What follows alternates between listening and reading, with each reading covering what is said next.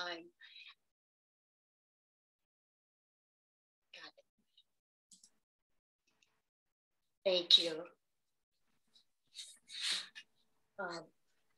So I'd like to welcome each one of you. Thanks for taking your time to come and become better acquainted with opportunities and life as we delve into disabilities. I'm Jean Carfora. I've been a member of DAT for about 20 years now. And you can tell that's definitely where my passion is, caring about individuals. Next, please, Amy. Amy is going to be moving through our, moving through our slides. And the Diversity Action Team is pleased to have 6 partners for our programs. And each one of these groups does a great job of sharing a better understanding and the respect of each other. So Hedberg Public Library, YWCA, UW-Madison, Division of Extension, Rock County, Beloit, NAACP, which welcomes all of us, Social Justice, Edgerton, and League of Women Voters. So we thank you. We feel it's easier to embrace some things when you better understand them. So we believe love, not fear, must be our guide, as Rosa Parks once said. Next, Amy.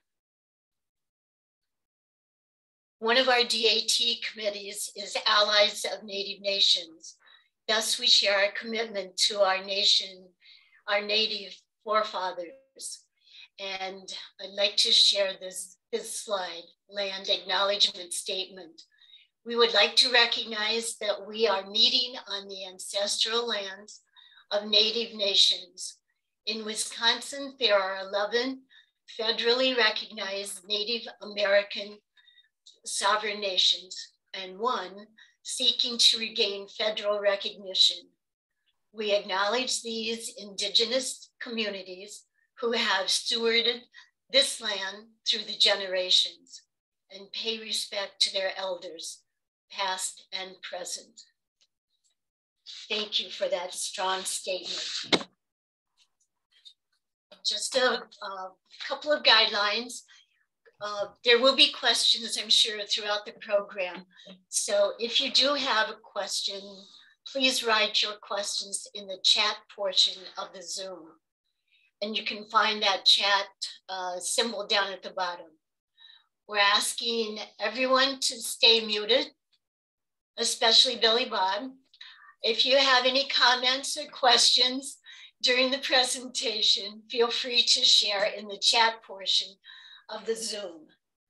And I also want to comment on the fact that if you have a question or a comment that you would like to remain anonymous, when you put that question in the chat, just send it directly to Santo.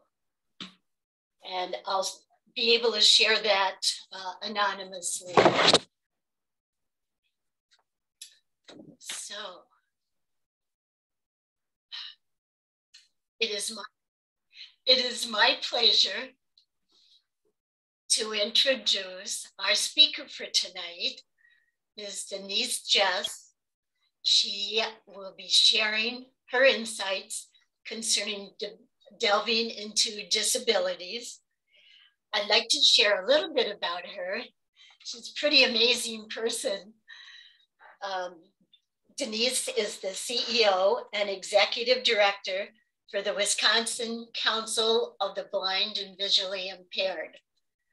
She continues being a strong advocate for the disabled communities. Her participation in a multitude of state organizations reflects her passion in the areas, especially transportation and voting. So with that, Denise, I would like to turn the program over to you. Awesome. Jean, thank you so much for the warm welcome. And thank you to all of you for coming tonight. I'm really excited to see your list of partners and very much appreciate that you have a land statement honoring the Indigenous people who walked this area first and the impact of white supremacy on their lives today. So thank you for starting in that way. I am thrilled that the Rock County Diversity Action Team has invited me to speak a little bit about disabilities. People with disabilities are one of the largest marginalized or minority groups in the country, and we're often a group that gets very little opportunity to really speak to our experiences, both individually and systemically. So it is really exciting to have this opportunity. And I have to say, I'm really, really proud of the work that you all are doing in, creating a space tonight for this conversation. So I'll introduce myself, and then Amy, I'm happy to let you know when to switch slides. So thanks so much for bringing up the presentation. So I, as Jean mentioned, am the executive director of the Wisconsin Council of the Blind and Visually Impaired. I am also a person who lives with vision impairment. I have been legally blind since birth. So this is a 50-year, almost 59-year experience for me. I am the mom of two daughters, one of whom is 20 and one of whom is 23. And my wife and I have been together for over 30 years. And I am somebody who, when I'm not working, loves to be out in my garden and loves to knit. This time of year, it's particularly wonderful to knit, our first really cold day of the fall. And someone who loves to cook and bake. I'm a sourdough baker, in addition to just loving to work with fruits and vegetables. So I'm also, I'll give you a quick visual description of myself for those who may have difficulty in seeing the screen. I'm a silver blonde-haired older woman, 58. And blue eyes. I'm wearing a cobalt blue shirt. And I realized when I saw the poster that it's the same shirt that's in the poster. And I am relatively light complected. Now, that intro might be a little different than what you might have expected. And it was quite intentional. I took a moment to give you a visual description or an image description of me, because for folks with vision impairment, oftentimes we don't know what the people who we are conversing with look like. And so having a sense of that is a way of creating greater inclusion. Everyone else gets to see the people who are in the room. But without some form of visual description or image description, we are learning about folks in other ways, like through their voices and through the things that they tell us and the stories. And we're remembering that and making mental notes of it. But it's really nice to have a sense of what that person might look like. The other part of my intro that told you a little bit more about me beyond just my job and my vision impairment, but all those other aspects of who I am, I included because often as a person with a disability, folks see me single dimensionally, meaning that once they know I have a disability, once they know I have a vision impairment, that becomes kind of the central focus of our interaction. And I am so much more than my disability. I'm a mom, I'm a wife, I'm a knitter, I'm a baker, I'm a gardener, I'm someone who loves to read. And so that's one of my invitations as we're doing our work tonight, is to remember that folks with disabilities are far more than our disability alone. And when we're encountering folks with disabilities, to really remember our wholeness and not just focus on disability. So Amy, if you're ready, you can go ahead and advance the slide. I want to tell you a little bit about the Wisconsin Council of the Blind and Visually Impaired, just in case you're not familiar with our organization. And since Richard is one of your members, I can't help but think he's probably mentioned the council a few times, but for just to level the playing field, I want to make sure that we touch base on the council.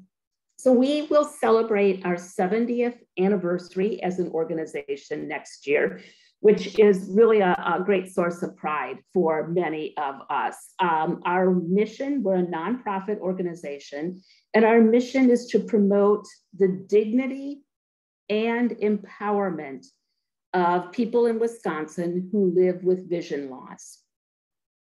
And we do that in 3 ways. One is through advocacy, education, and vision services.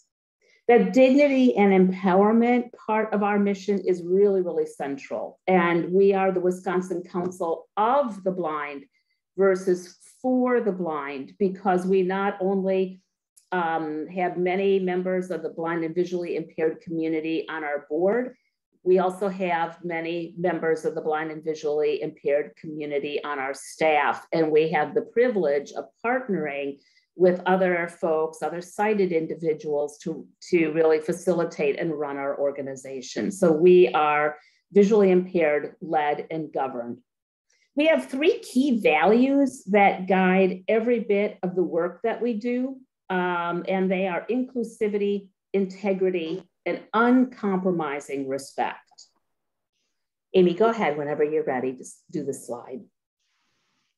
So let me talk a little bit about what disability looks like in the state of Wisconsin.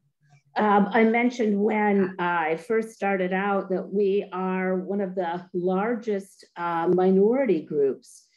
In the state of Wisconsin, nearly 1 million people identify as having a disability.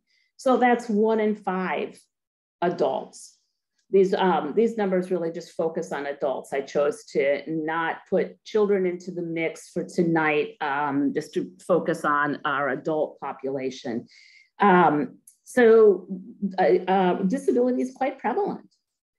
We know that these numbers are likely underreported because many times folks won't indicate that they have a disability for a couple of different reasons. Sometimes they just are like, well, I am getting older, so things are harder for me. And so they don't necessarily consider themselves a person with a disability. And also because there's still a lot of shame around disability in our culture, folks can be really uncomfortable admitting that they have disabilities. We have folks who get very hesitant about seeking out our agency simply because we have the word blind in our title, and they don't want to be considered blind out of fear that their friends and family will potentially love them less or take pity on them. As we age, we are more likely to have a disability. So those of us who are age 65 to 74 are 22%. 22% of people in that age group are likely to have a disability. And as we get even older, 75 or older, 42%, so nearly half of our oldest adults are folks with disabilities. So the prevalence of disability in our communities is so incredibly high. In the blindness and visual impaired community, we guess that there are between 100,000 and 200,000 Wisconsin adults with vision impairment. And again, we know those numbers are underreported. So we guess that the numbers are really closer to 200,000. Okay, Amy, go ahead. So people with disabilities in general experience some of these things, and I'm going to go through each one with a little bit more detail. So we are more prone to experiencing higher rates of unemployment. Right now in the state of Wisconsin, I think our unemployment rate is just under 4%. I didn't check it today, but last week it was just hovering just under 4%. Among people with disabilities, it's about 40 to 50% unemployment. And with certain disabilities, the rate of unemployment is 70%. People with vision loss typically experience the highest rates of unemployment. So that means only 30% of our population are folks who are employed. Of that 30%, many folks are underemployed, meaning that they're not working enough hours for full-time work, or they're working at wages that are low, or they may be working in fields that don't match their level of skill or training.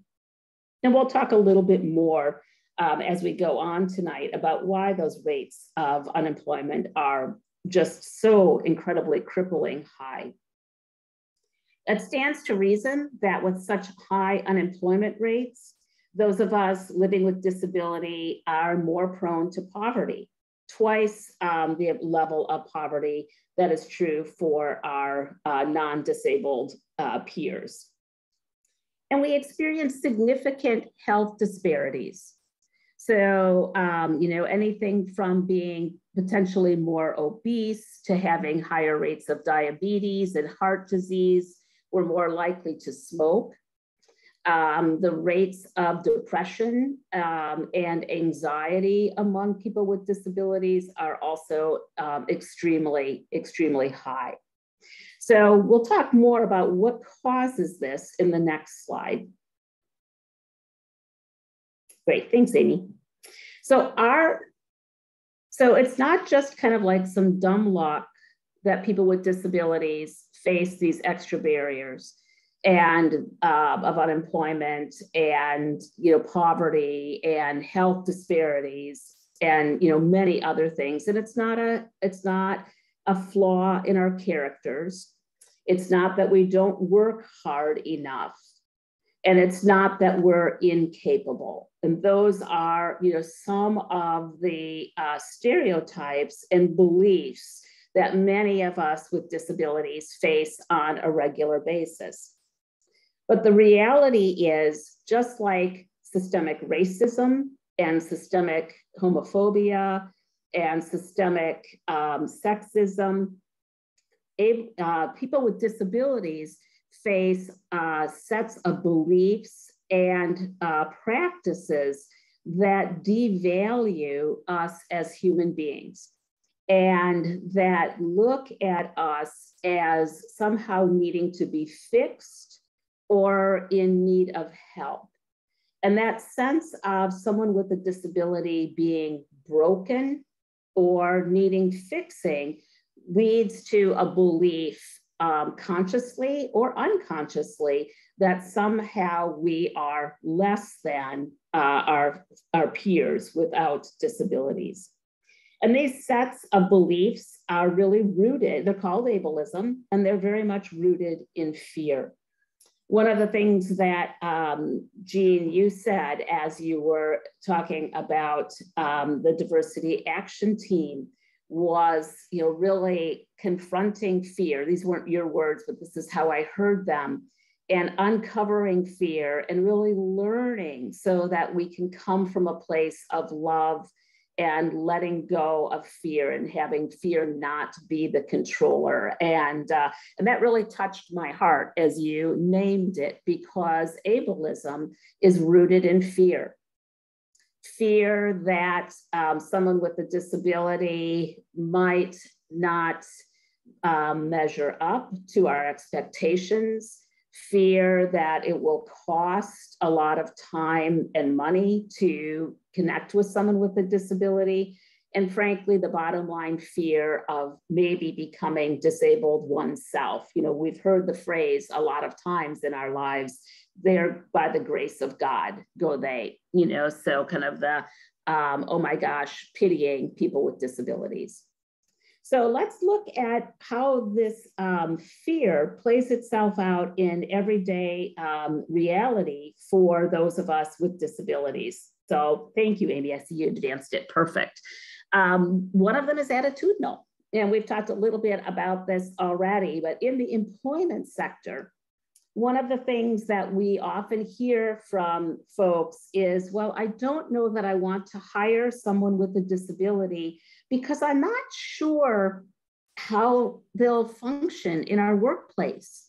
Like, will they be able to use the microwave to make their lunch? And will they have friends? And will they get along with their colleagues? And are they going to be able to do their work, or are we going to have to do their work for them? These are things that we hear on a regular basis from employers about, you know, some of their concerns about hiring someone with a disability before they've even interacted with folks with disabilities. We hear attitudes of, well, I'm not sure I can be a friend to them because what can they have to give? So those attitudes, even in 2021, are still alive and very well. Communication is another barrier.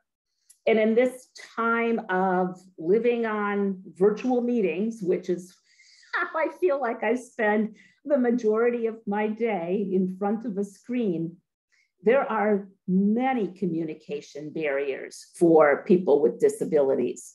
So I was so delighted when I found out that you use Zoom as a platform. So I want a meeting platform. So I want to give you kudos for that, because of all the virtual meeting platforms, Zoom is the most accessible. It has built-in features that make it more useful for those of us with disabilities to be able to fully engage in the process. So it removes some significant communication barriers. Other communication barriers that people with disabilities face is, you know, not having closed captioning. And so anyone with a hearing impairment, you know, becomes less able to, or maybe unable entirely to be able to connect and communicate. Not having sign language interpretation is another barrier for communication. Another barrier is physical barriers. And this we've spent a lot of time in our society talking about. It's probably the one that gets most attention, you know, thinking about, is someone able to get into a building? Are they able to move about in the building? Are they able to get to and from the bathroom? Are they able to get into the polling place and other places where, you know, folks need to be able to have physical access? And we still have a lot of physical barriers in our society. Policy is another form of barrier that faces people with disabilities. And I was so delighted when I saw that the League of Women Voters is one of your partner organization, because the League has taken some really positive steps to help reduce barriers to voting for people with disabilities. They're excellent, excellent partners of ours in the disability world. So I want to give them kudos. But there are policy things all over the place that limit the access and the rights of people with disabilities. Voting is a prime example. In the state of Wisconsin, we do not have an accessible absentee ballot. So what that means is for any of us with a vision impairment, or anyone who cannot read the ballot because of a learning disability, or if English is not their first language, the ballot comes to your home in paper format, and I can't see it to be able to vote it. And so if I want to be able to vote my ballot from home versus going to the polling place, I have to ask someone to do it for me, which compromises my right to a private and independent vote. So I have to find someone I trust who will read me the ballot accurately, who will mark the ballot accurately, and then who will help me get it into the certification envelope and help me to sign it. Very disempowering process. Just imagine turning your ballot over to someone else to mark it. And there's lots of policies that really exclude people with disabilities, but that's one that comes to mind right away. Transportation is a huge barrier. We are a car-centric society, meaning that we don't necessarily build our communities to be accessible by public transportation. I know, for example, in the city of Janesville, I don't think you have bus service on Sundays. And so it really limits for anyone who does not drive or cannot afford a car to be able to engage with the community, to be able to get to Sunday services if you, are spiritual in that way, to be able to get together with family, to be able to do shopping. And transportation is a huge barrier. And when we think about all the ways we use transportation, all the ways we use our cars for those who can drive, we get to work, we get to go shopping, we get to medical appointments and other appointments. We get to go visit friends and family. We get to participate in community activities. And when public transportation is reduced or non-existent, then we're not able to participate in those basic things. Programmatic barriers exist in lots and lots of different ways. If kids don't have access to their materials in their chosen format, or they can't take a regular course of study that they would like to, those are programmatic barriers. Social and environmental barriers, there's lots of those as well. Oftentimes people with disabilities have smaller social networks. And so often we're over tapping our social networks to ask for help when we just maybe want to be able to hang with friends, but now we have to ask a friend to help us vote, or we have to ask a friend to help us get to the grocery store, or we have to ask a family member to help with this or that. And so it stresses our social networks and sometimes even makes them smaller or decreases them. The criminal justice system, there are more people, it's disproportionate number of people in the criminal justice system with disabilities. I was doing some work with police a few years ago. They reached out to us to find out what they could do to build a strong relationship between the police force and people with vision impairment. And one of the officers shared with me that based on my vision impairment, I have a lot of rapid eye movement, that my eye movement presents the same way that someone who has overdosed on opioids presents. And that was shocking to me because I could be misperceived as an opioid addict based on my rapid eye movement, when really all that's happening is my eyes are moving because of my visual impairment. And one of the last ones that I'll mention is that there's a medical model of disability. So, and that's where the idea of needing to fix someone who has a disability comes into play. So Amy, you can go ahead and advance the slide.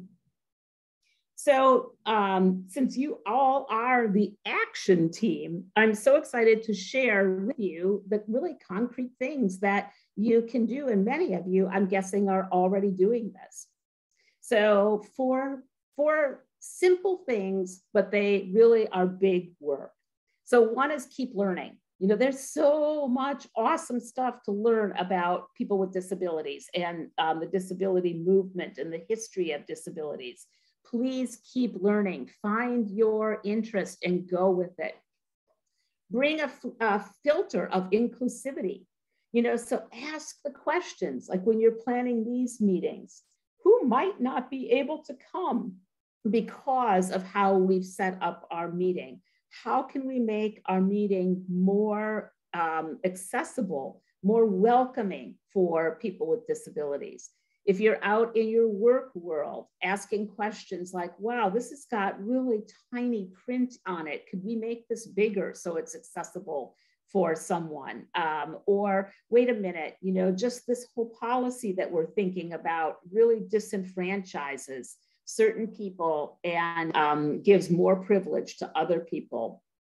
Recognize barriers when they exist and call them out to help remove them. That when you see something, say something is really, really powerful. Folks with disabilities, when we have our allies in you all and you're helping to raise awareness and lift us up, that is so incredibly powerful. And we're so grateful for that. And then the last one is to support disability organizations.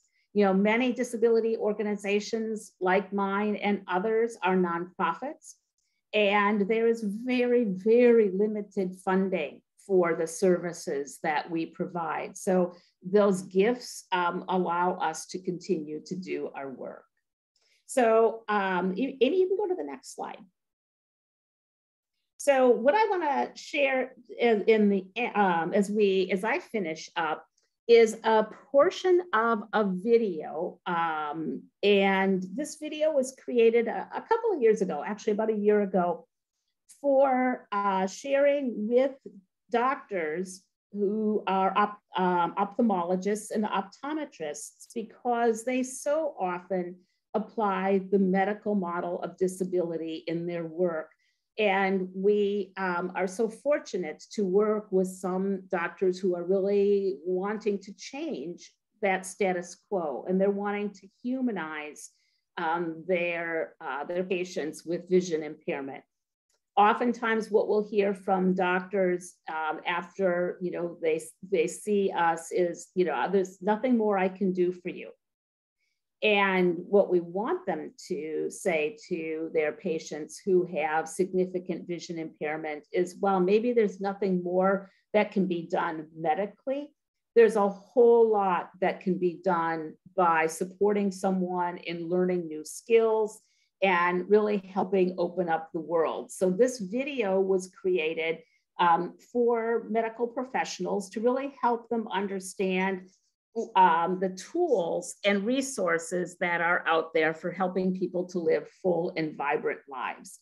And I didn't include the whole video, I just included a portion of it, but you'll see me in the video just going about my day normally, kind of take me out of the talking head that you've been listening to for the last 25 minutes and put me into the real world.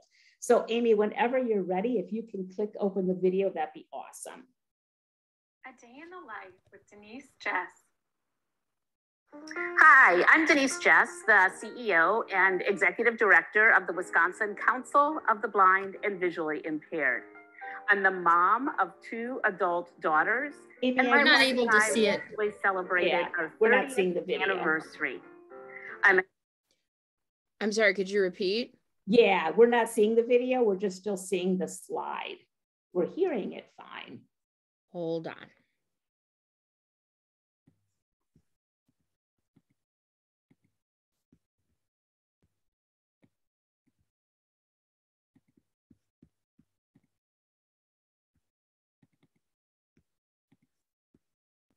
There we go.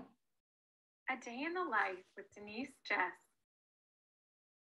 Hi, I'm Denise Jess, the CEO and Executive Director of the Wisconsin Council of the Blind and Visually Impaired. I'm the mom of 2 adult daughters, and my wife and I recently celebrated our 30th anniversary. I'm an avid reader and knitter, and I love to cook and bake. I was born with an underdeveloped optic nerve and consequently have been legally blind since birth. I have no light perception in my left eye, and the acuity in my right eye is 20/400 with very limited peripheral vision. Come join me as I share with you some of the vision rehabilitation skills that I've learned over the years, as well as the many accommodative tools that help me to live my life to its fullest and most vibrant, professionally and personally. A lot of my day is spent in front of a screen, whether it's composing email and responding to it, working on documents, and these days, attending meetings. I use a computer program called Zoom Text Fusion to help me do my computer work. Fusion has both magnification and screen reader ability. Important dates, deadlines to register for November election : If I were to only use the magnification portion of assistive technology, I would experience a lot of eye fatigue. The screen reader element helps me be able to stay more relaxed, be more efficient and more effective, and experience less eye strain. Bullet dead, context menu, cut, T. Because a lot of things come to me, not necessarily on the computer, but they come via paper, things like financial documents and legal documents, as well as check signing in my mail. I use a desktop digital magnifier, also known as a CCTV. I also have a portable one that I carry with me for in-person meetings and to do at-home tasks like read the mail or read a recipe.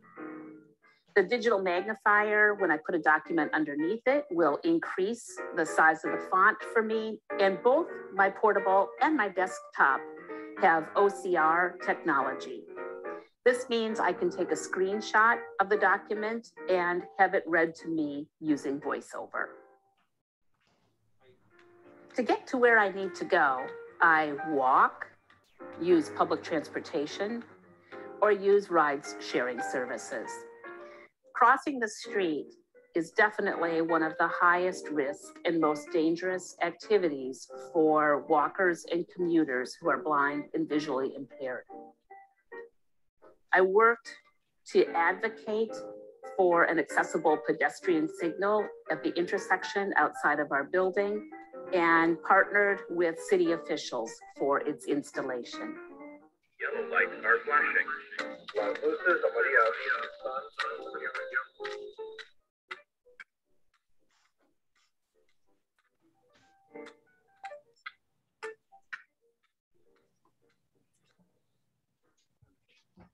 At the end of a busy day, I love to unwind by doing some knitting. For me, knitting is a tactile activity.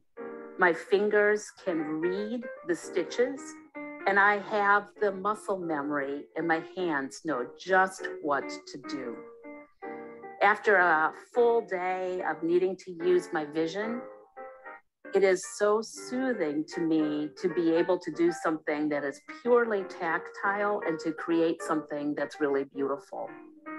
When I do need to use my vision in my knitting, I wear 8X power readers and I use really good lighting. My lamp can transition in its level of brightness and can change from white light to yellow light depending on my needs. Thank you so much for joining me for just a little portion of my day. I'm hopeful that this helps you to see how really high quality vision rehabilitation skills and the appropriate accommodative devices help create greater access and ease in my life as someone who is visually impaired. Made possible by Vision Forward Association and the Wisconsin Council of the Blind and Visually Impaired. A Day in the Life with Denise Jess. Awesome, Amy. Thank you so much. So that is it for me. I'm happy to respond to any questions, and yeah, I'm happy to respond to any questions, and I'm hopeful that tonight's presentation gave you something to think about in your advocacy and equity work. Thank you. So I hear the chats in my headphones. I don't see them. So thank you so much for that feedback. The feedback was thank you for the awesome presentation. So yeah, any questions from anyone?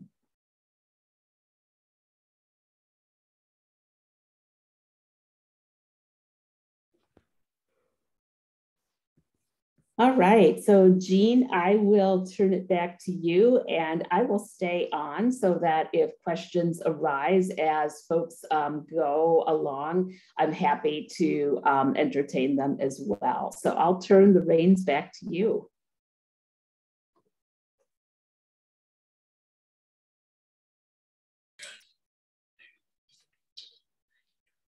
Thank you, Denise, so much for sharing. That was extremely. Oh, great. Jean, there's a great question that just popped up in the chat. So I'd love to respond to that. So how has my life improved with technology, and what are my hopes for the future? So awesome question. So yeah, technology is incredibly helpful for me, you know, being able to do the sort of work that I want to do, which is highly demanding visually, it could be, is really accessible because I have computer technology that I can use for doing just about anything that I need to.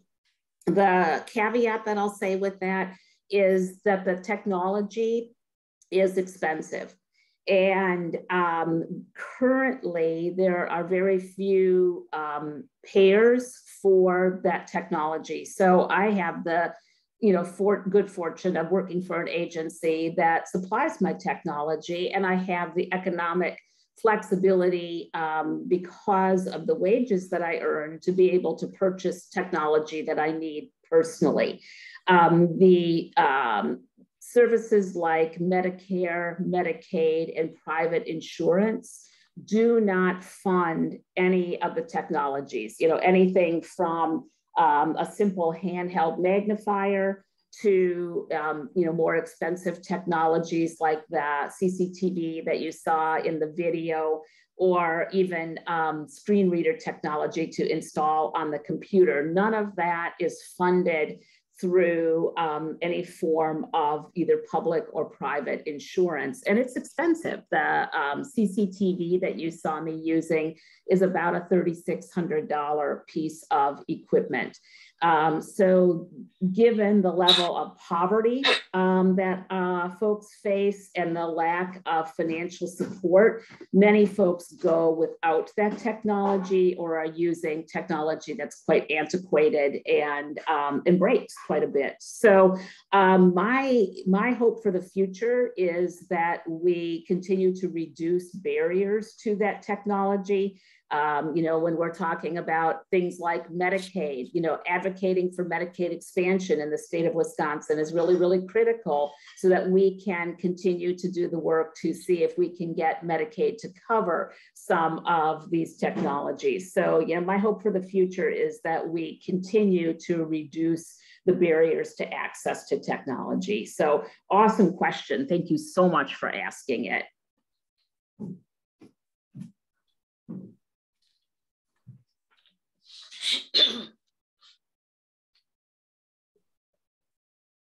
Oh, sure. There was just a question to explain the filter of inclusivity. I love these questions. They're awesome. So bringing a filter of inclusivity for me means that I'm holding an awareness of people beyond myself when I'm making decisions. So I'm looking at the world through the filter of disability, you know, thinking about people with disabilities, I'm thinking about people who racially differ from me. You know, I'm holding on to the awareness of what I know when I'm making decisions. So for example, when I'm making decisions about hybrid workplace in my agency, I'm thinking about how do we develop our policies so that they are inclusive, or they work for as many people as possible, you know, like folks that are chronically ill or folks that have transportation barriers. If I think about a meeting that we're going to host, how do I look at that through the filter of inclusivity? Are we holding it in a place, if it's an in-person meeting, that has public transportation access, or that feels safe to someone to come to that place for a meeting where they'll feel welcomed? Or if we're doing a meeting virtually, is it on a platform that people can access easily enough? Can we turn on closed captions? You know, is it one that's a simple enough technology for people to learn so that they don't feel like they can't, you know, unmute their mic and be able to say something or put something in the chat column? So that's bringing the filter of inclusivity, that folks beyond just the people that I'm most comfortable with are always on my mind, and thinking about how do we create something that reduces those barriers. So that's a wonderful question. Thank you so much. Oh, these are great questions. So how has the ADA changed my life? You know, there's a lot of promise in the ADA, and it's a piece of legislation and an act that I'm proud of, and I have so much gratitude for the folks who fought hard to get it, and it's insufficient. So many of the provisions of the ADA are difficult to enforce. So the ADA doesn't have a lot of teeth. So there's really great parts in it, like reducing physical barriers to buildings. And you know, new buildings have to have those things, but when buildings don't have them, it's really who do you report it to? And there's such a, there's so much cumbersomeness for reporting an ADA compliance issue that often folks just kind of throw in the towel, because it's just not easy. And it takes litigation often, you know, lawyers and energy and resources to be able to, you know, have an ADA complaint actually change something. Folks with vision impairment were pretty underrepresented in the ADA as well. And I'm grateful because there's been new web accessibility guidelines put into place.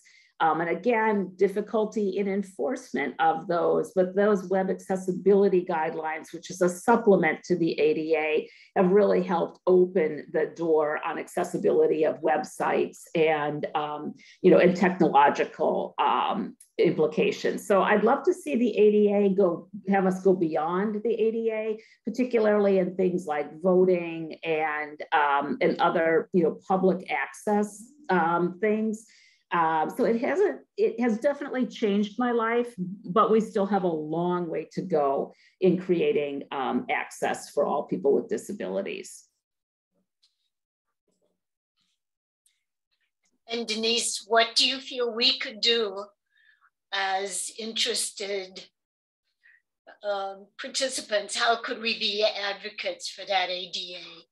I think really looking at your community through the eyes of someone with disabilities, and raising awareness with your city council and with your schools. You've got a city council that I find to be really receptive.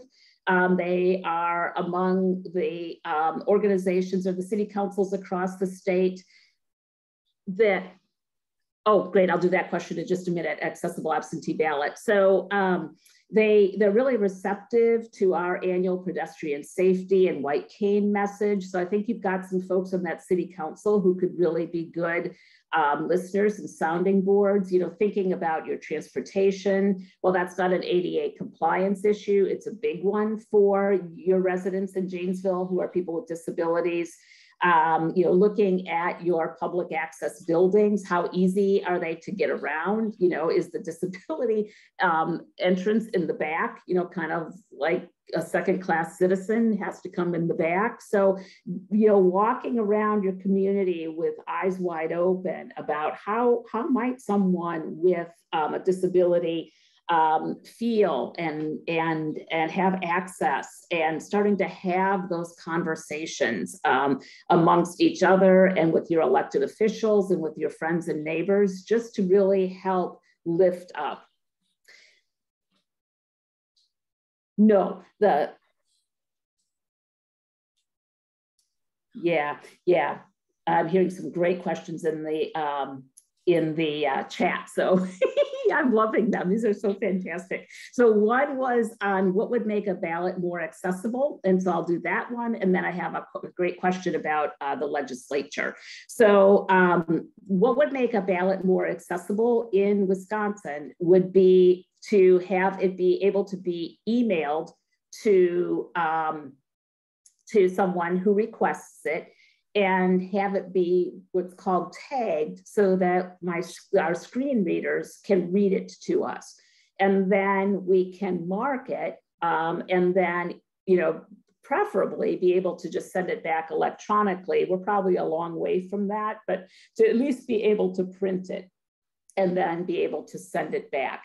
And Wisconsin has the technology and the capabilities to do that. We can send ballots electronically, and we do already, to our military and overseas voters. So it really requires the legislature to change the law so that we can do that same provision for people with disabilities. You know, other ways that, you know, Jean, in response to your question, you know, other ways that, you know, UL can be really actively engaged is to pay attention to a lot of the voting bills that have been floating around the Assembly and Senate. Many of them were vetoed by the governor because they had such serious implications for voters with disabilities, especially around indefinitely confined voting and nursing home and care facility voting. But really keeping, you know, voting is something that interests you, really partnering with your members and friends from the league to, you know, to stay really abreast of those bills. There was a great question in the chat about, has the state legislature become more accessible? You know, we have a state legislator who has some pretty significant health impairments, and who's also a wheelchair user, and who is running into quite a bit of barriers in being able to join meetings electronically. And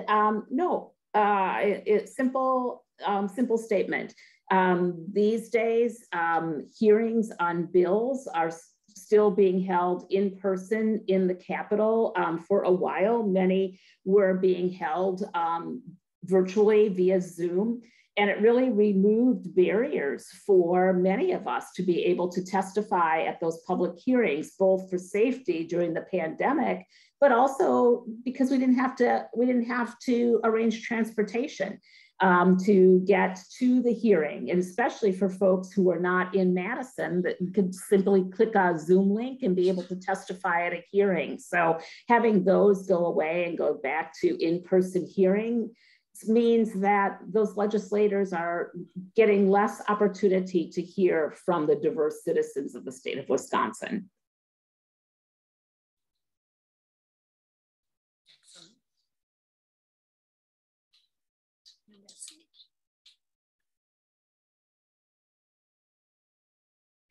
Great. So largest contribution, what has been the largest contribution to myself and to the community? It's a great question. I think small steps like this is what you all are doing tonight is important. And I want to really emphasize that.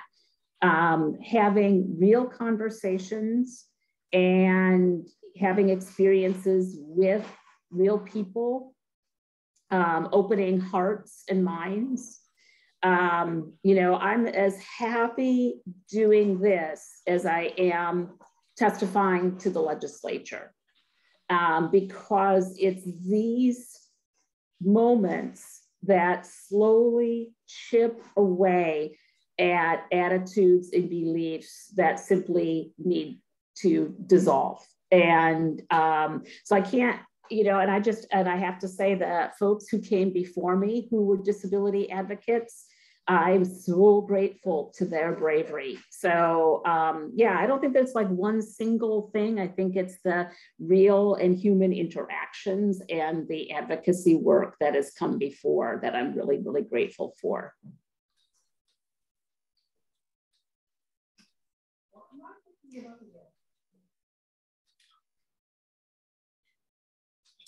Great, so fantastic. What do the conversations with youth look like?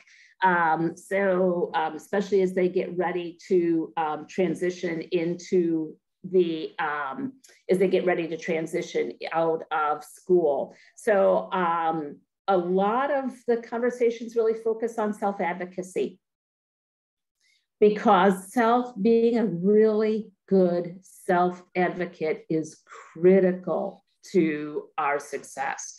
So not waiting for someone else to advocate for you.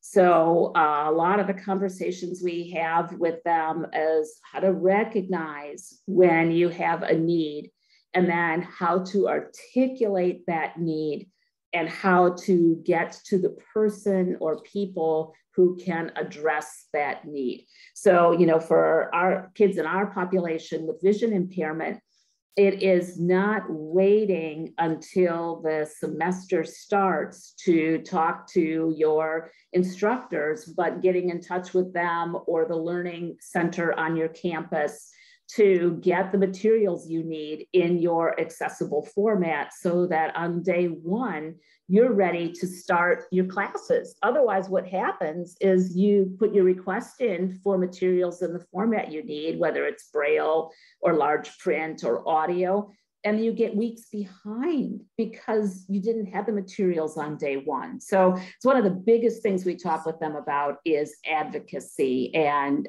really learning how to do it, because your parents aren't going to be there to do it, and your teachers aren't going to be right there to do it for you.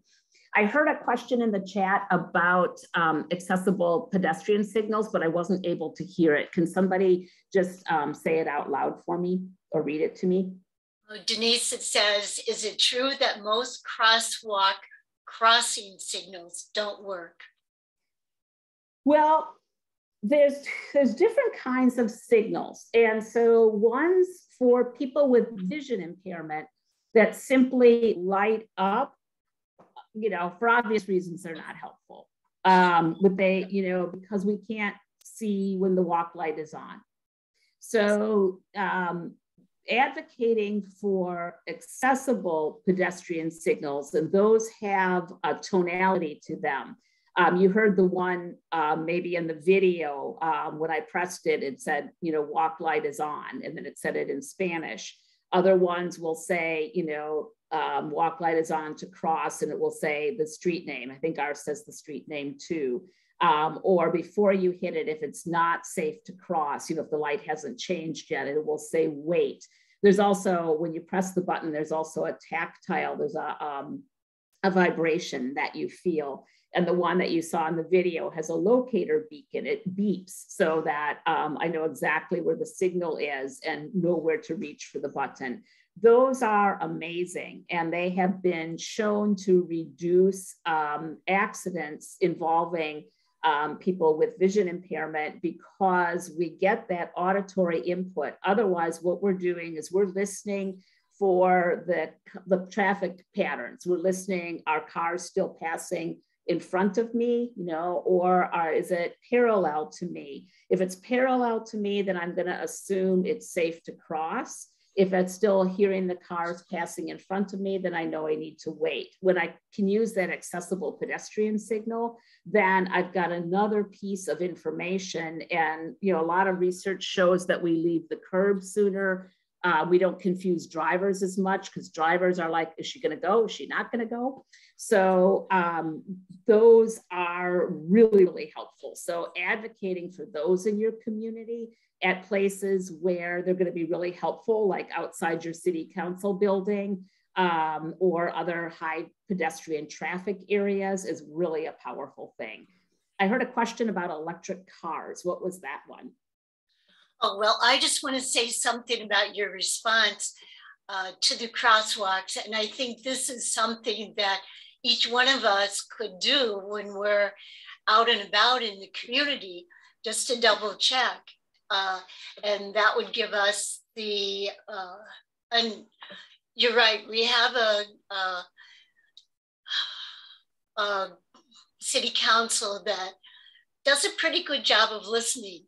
So I think that if there are issues with the crosswalks, they would respond. Yeah, and if they aren't working, you know, that your public works department really needs to know about that. Also, if you're light timing, because it takes longer for people with disabilities and elders to get across the street. So if your light timing is really too short, you know, and you can't safely get across and you get stuck in the median, or you're really having to rush, then that's something to report to your alder and your public works department, because in some cases that signal timing can be adjusted. Can you tell I serve on the Transportation Commission? I really can get very, very weedy about things like flight timing. I want to be really mindful of time too, because I know I'm sharing time with other folks. So Jean, you tell me when we need to stop. I'll let you know, Denise. Would you tell us how long those signals should last? I can't, because it depends on how many lanes of traffic there are. So there are rules about them, and I don't know the rules off the tip of my tongue well enough, but there are rules, but then there are some flexibilities within the rules, particularly at high traffic areas. So I don't know precisely, but if it feels too short, it's time to say something about it. Okay, and we had a question about electric cars. Are they an issue because you won't be able to hear them? Yes, yeah, they're terrifying. Okay, I bet. And Katie has a question about what advocacy items are you working on currently? Cool, great question. In a nutshell, because you could give me 2 hours to talk about these, but in a nutshell, I'm very excited because I co-chair a Wisconsin Department of Transportation sponsored non-driver advisory committee. And we are looking at statewide, how can we make some changes in statute and in policy and in funding for greater transportation access in the state. So that is always something that is top of mind for us, is transportation advocacy. We're also working on the accessible absentee ballot and working on making sure that we don't have laws passed in the state which would actually suppress the rights of people with disabilities and elders to be able to vote. We're working on trying to increase funding for the offices that live within the Department of Health Services that serve people with disabilities. So the Office for the Blind, the Office for the Hard of Hearing and Hearing Impaired, Deaf and Hard of Hearing, the Office for people that are deaf blind, and the Aging and Disability Resource Centers, because those are traditionally underfunded. They haven't seen funding increases for about 12 or 13 years. And with inflation, that really means their funding has decreased, while at the same time, the populations have continued to increase. And so we know that without giving proper funding to those necessary services, we are looking at a health crisis not too far in the future, because when you have a disability, you are more prone to having other health issues, and one of them being falls. Wisconsin has some of the worst falls related injury data in the country. and people with disabilities are more prone to falls. So we really need to see our public health dollars increase so that the services are there for people with disabilities and our elders. And the disabilities and also the financial help for people that are visually impaired. Well, any disability, but I don't think the funding has come through, has been increased for quite a few years for those individuals either. Am I correct? You are correct. We have not seen funding increases at the federal level or the state level for people with vision impairment for about 12, at least a dozen years. Yeah, that's something that needs to be addressed too. Yeah, it does. Okay, well, you're right. We are working to stay on time, and thank you so much. We really appreciate your insights and your words of wisdom, and you have given us a lot of food for thought. Thank you. Thank you. Is it okay if I stay for the rest of that presentation? Oh, yes. Okay, yes, fantastic. Definitely. Oh, wonderful. Thank you. Okay, Amy, we're going to have an interview with Richard right now. So can we go back to the full screen? Thank you. All right. Richard, I see you. You have my name, but not my face, Richard.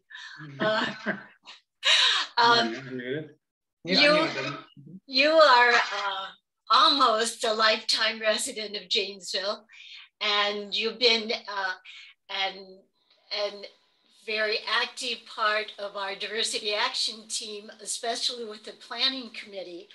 And so I have a couple of questions that I would like for you to answer. And if anybody else wants to jump in, we have a few minutes. Richard, my first question is, how does your vision loss impact your daily life?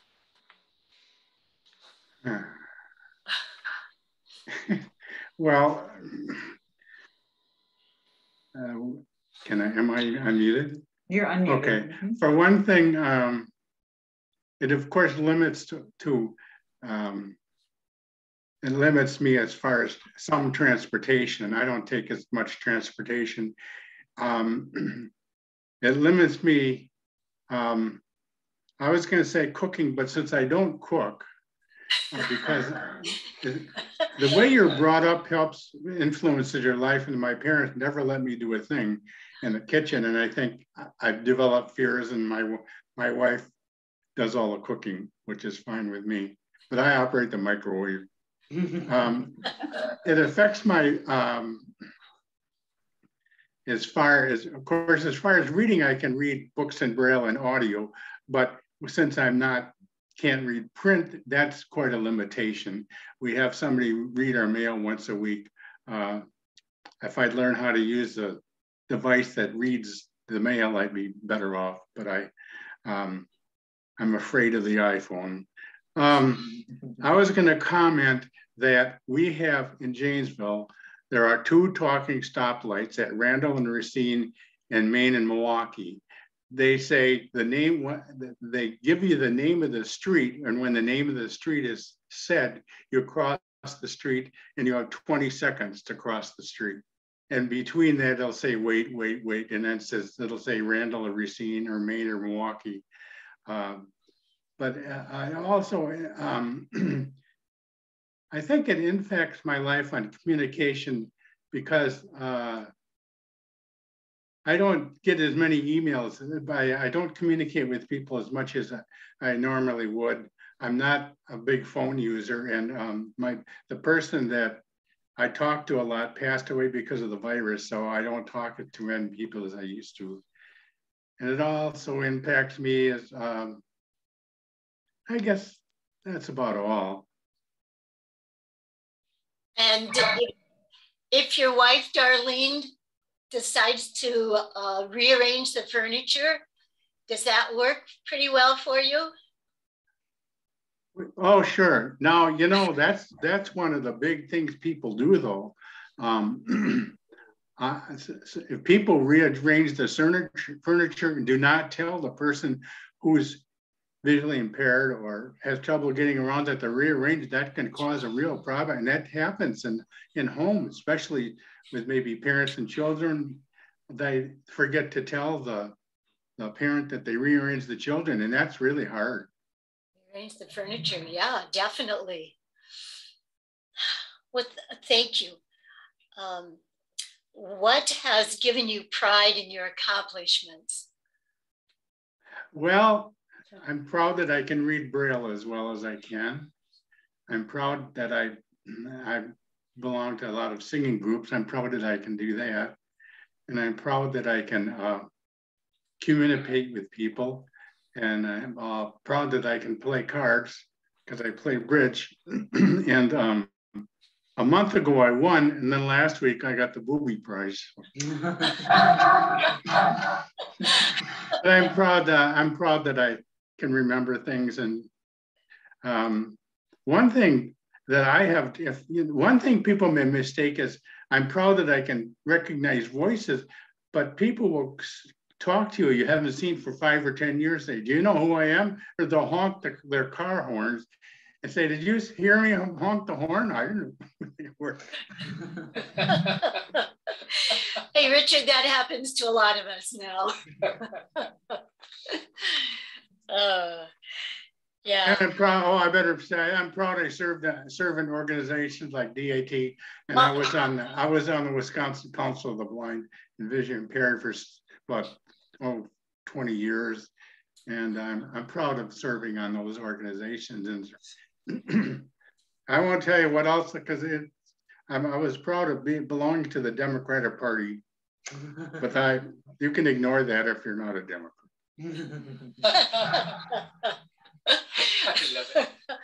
Okay, we appreciate your honesty. And your last question I'd like to ask is, what is the most important message you want people to know about living with vision loss? Think positive, that you are able to do things. For instance, I have to discipline myself and learn and say that I can use the iPhone and able to use it, because you get in your mind you can't do things. And I think you have to stay positive. Otherwise, you develop fears and barriers that could stop you in life. Mm-hmm. Yeah, stay positive. That is an excellent point for each one of us, Richard. Thank you. And Katie has a comment for you. I learned recently that there are different types of Braille. Perhaps you guys can talk briefly about that.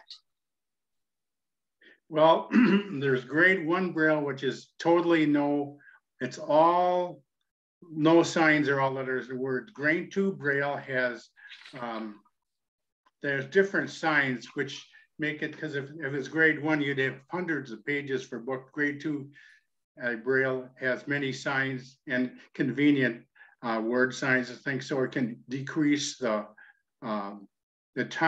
page numbers. There's grade 3 Braille, but I don't know if that's used anymore. I had a book on grade, and that's real short form notation, but actually you can form your short form notation, really don't need to learn that.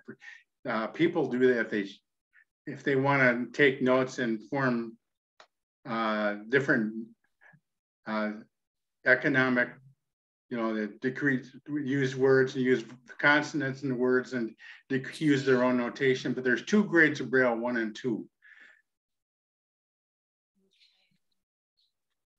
Thank you.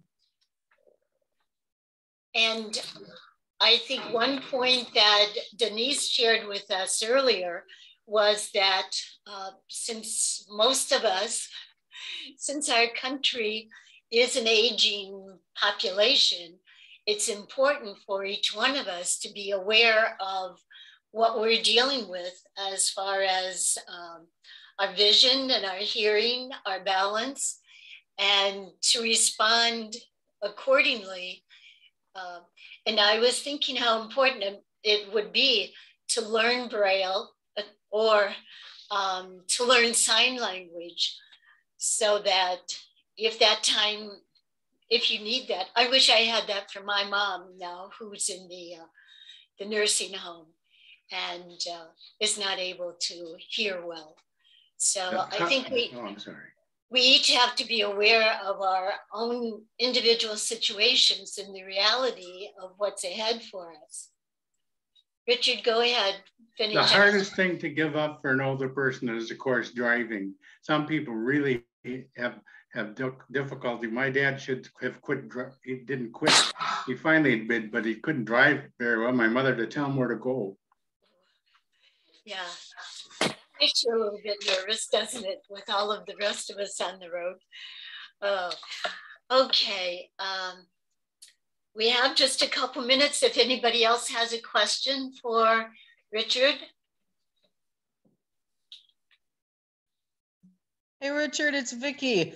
I just wanted to say thank you for your words of wisdom to stay positive, because I guess we need to learn to embrace that technology instead of run away from it. But thanks for those words of wisdom there, Richard. Oh, you're welcome. Yeah. And then another reminder that I heard was, don't be afraid to respond or introduce yourself to a person who has some vision loss or total vision loss, that the communication is so vital to their reality. And so, it's really important that we care. Yeah, Jean, this is Denise. I'll pick up on that. It's so wonderful when I am out walking, either for pleasure or getting to where I need to go, and I encounter someone on the sidewalk and they just say to me, hello. And it not only feels warm and kind, it's also incredibly helpful because it gives me a spatial sense of where they are compared to where I am, so I can navigate safely around them. As you saw in the video, I'm a cane user.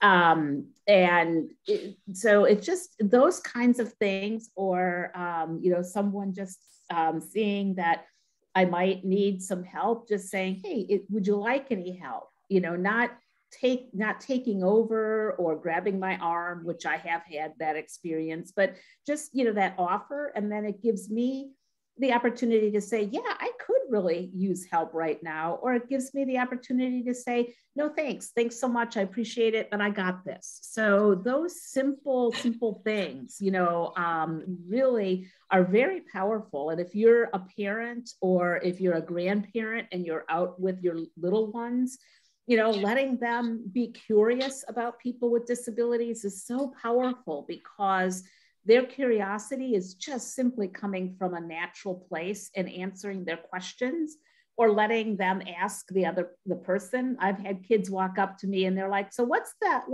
cane? Doesn't look like a cane, because my cane is white and red. And so I'll explain the cane and how I use it for mobility and orientation and, language that they can understand. And then they move on and they're all good. And, but sometimes parents will say, you shouldn't ask her that question. And I'm like, no, you absolutely should ask me that question, because then I can just normalize this experience rather than having it be taboo or something we don't talk about. So yeah, Jean, thank you for naming that reaching out with your voice is very powerful. And the normalization, the more we can do that with all the areas, no matter whether physical or gender issues, racial issues, that's what we're all working for. Okay, Amy, we're ready for the next slide now.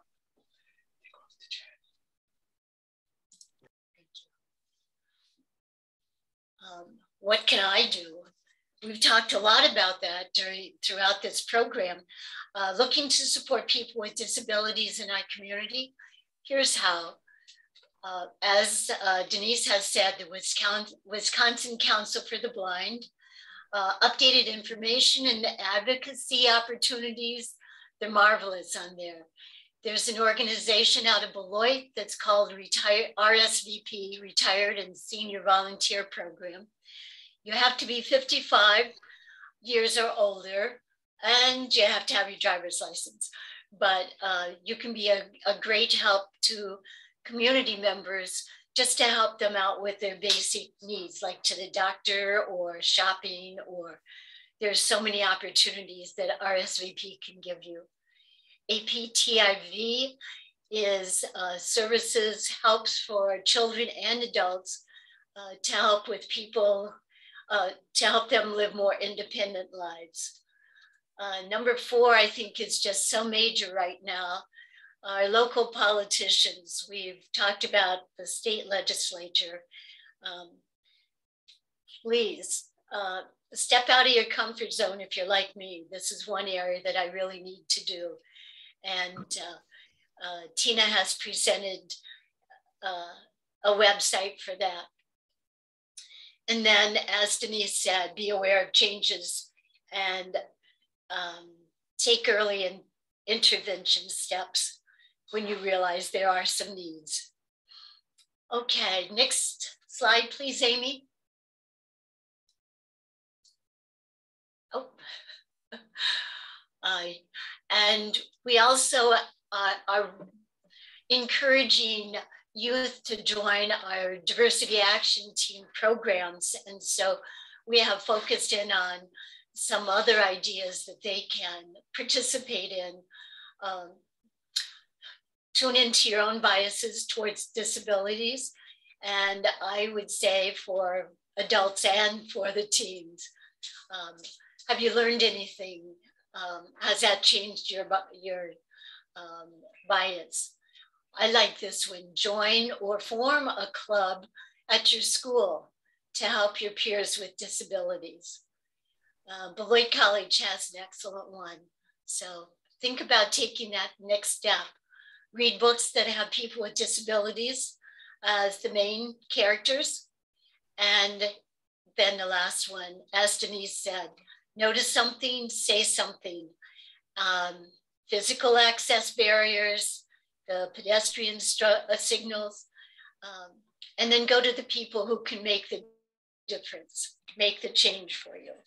Okay, and Amy, we have one more slide for our next steps, our announcements.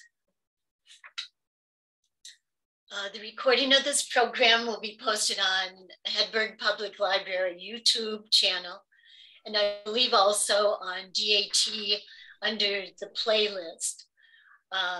Check out our website or any of our partners' Facebook pages for upcoming events. And then we have the following ones that we'd like to recommend. Courageous Conversations, Monday, October 25th, from 5:30 to 7. And that will be dealing with the history and the immigration challenges for the Haitian people. Excellent topic right now. DAT November program is boarding schools for Native Americans, that history.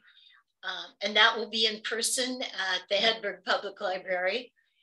And that's also from 6 to 7:30. So there is a little bit of a time difference between Courageous Conversations and our monthly programs.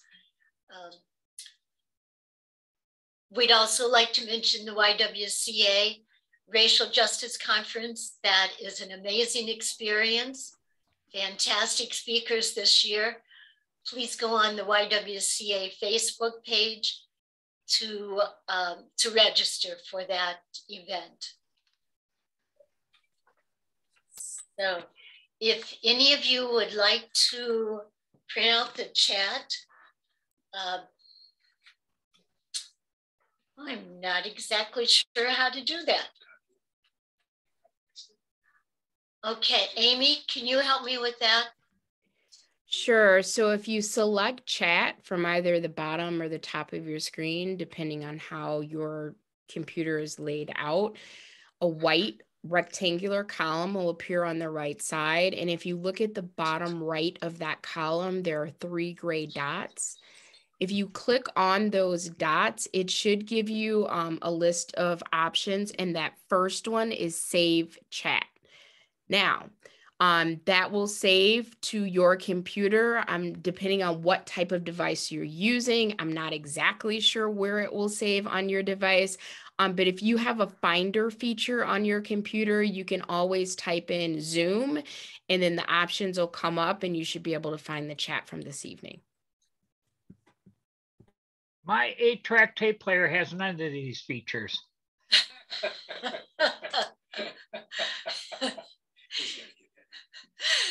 What Bill, 3 dots? What 3 dots? I'll email it to you, Billy Bob.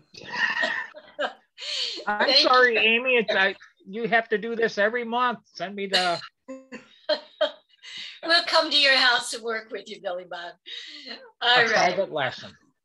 We'd just like to thank each one of you for participating, for being with us. And if you would like to share this program, go to the Hedberg Public Library website, YouTube website, and you'll be able to find it. I'd also like to thank Denise, Jess, once more for your fabulous sharing. Thank you so much. Yay. Thank you so much. Richard, thank you too. Richard, so good to hear from you. It brings the reality very close to home too when we have a special member who's with us. So thank you. Thank you, Amy, for being there all the time for us. We appreciate you greatly.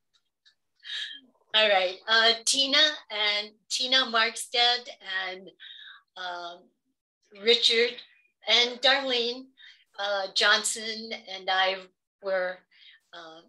we had a great time working together with Denise on this program. So thanks again. And I hope you all can join us for Courageous Conversations Monday or for the program next month.